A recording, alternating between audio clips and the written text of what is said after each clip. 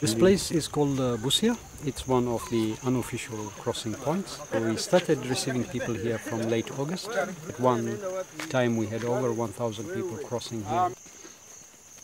That was how they were crossing. Women and the children, they were just falling in. And it was raining. It's very slippery. So, and we built a bridge. And we made it very small, specifically for people, not for commercial travel. How many people cross here per day? It depends. Sometimes we can get over 1,000, 1,500. Civilians are caught between all this conflict, which means basically they're afraid of the government, they're afraid of the rebels. And when they get here, you can see really they're very tired. They tell us very horrific stories about rape of women.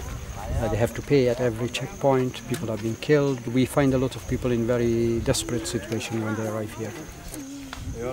Uganda is an exemplary country. After arriving in Busia, for example, in 36 hours, they have a piece of land, 30 by 30 meters. They have 50 by 50 meters of cultivation land.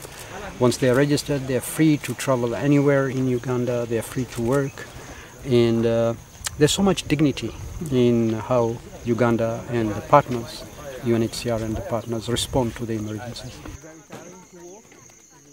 È abbastanza duro e intenso guardare gli occhi di chi arriva, perché sono occhi che contengono due espressioni allo stesso tempo: il sollievo per aver passato indenni, come dire, giorni se non a volte settimane, e dall'altra parte sono occhi ovviamente pieni di speranza per tutto quello che li accoglierà qua.